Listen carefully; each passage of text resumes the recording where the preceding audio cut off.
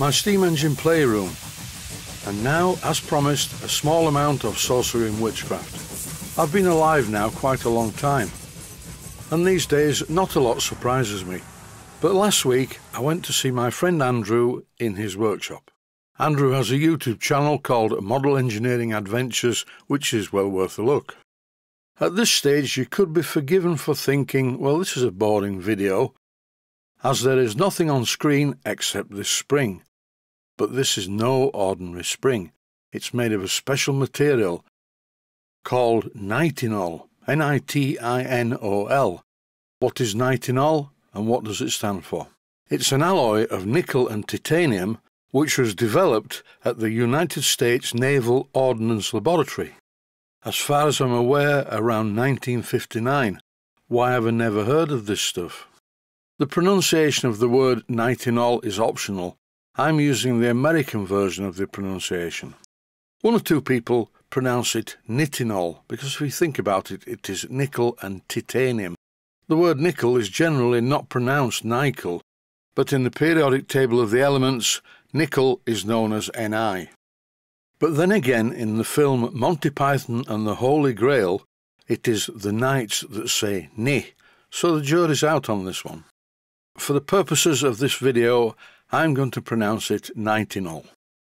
This is a nitinol spring. You can buy it in wire form as well. And it's not a very strong spring, and if I do this with it, it completely ruins it. So there you have it. That's nitinol.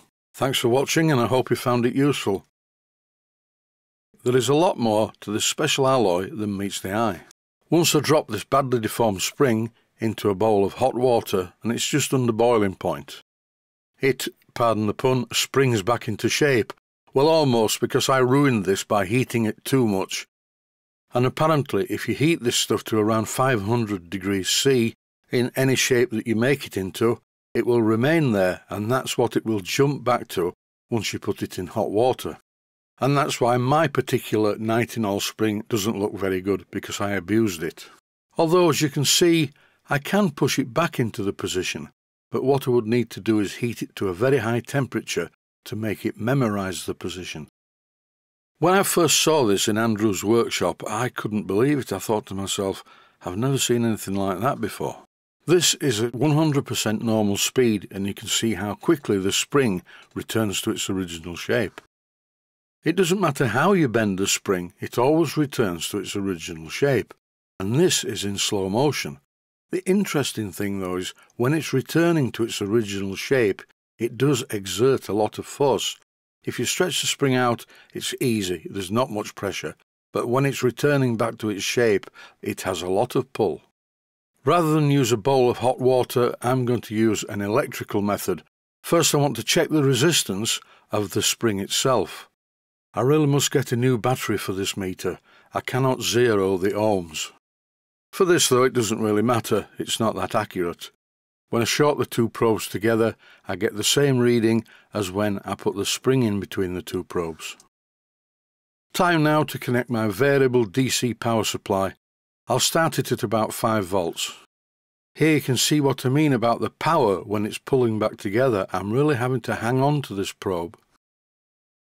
This video is not a very scientific look at this nitinol stuff. If you want to know more, type the word nitinol into YouTube. There is a wealth of information about nitinol. When my friend Andrew and I were playing with this stuff in his workshop, we made the spring turn back into its original shape using a simple 9-volt battery. I don't know what the current is with this 5-volt supply, but it's too much. As you can see, the probes are sparking and the spring is smoking. So just to recap, this stuff is called nitinol. You can get it in wire and spring format. Check it out, buy some and have a play. See if you can figure out how to make an engine out of it. But I do recommend watching YouTube videos first. In the previous video, I used some props on the bench, a skull, a mortar and pestle and a small cauldron, and also this aluminium apple. This was given to me by a friend quite a while back. It was sent to him as a sample of the engineering quality of a Chinese company. It's a very small thing and it's beautifully made, and it slides together and pulls apart with ease. As you can see very clearly in this image, these are properly machined, extremely small dovetail joints. To be honest, when he first gave it to me, I didn't really know what it was until I noticed the dovetails, which are more marked now because they've got some dirt in the gaps. Whatever I may think about some of the products that I see out on the market, I think this is rather wonderful. In this clip, if you look very carefully at the part in my left hand, you will see some particles in the centre. That's because my friend used a tumbler to polish the thing up, and some of the polishing media remained in the centre.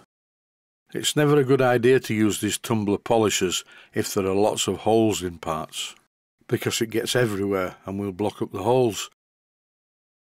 There's not a lot more I can say. I'm no expert on it. I just wanted to introduce my viewers to this wonderful stuff called Nitinol.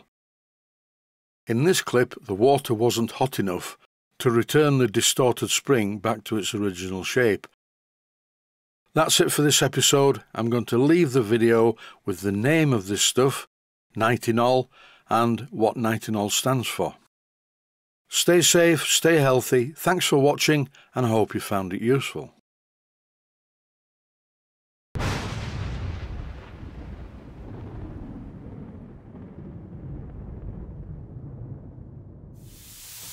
Please take the time to visit my My Steam Models website and click on the section of the website that says Video Playlists. And by doing that, you can find other videos that you may like to watch. And by using the playlists, you can actually watch the videos back to back.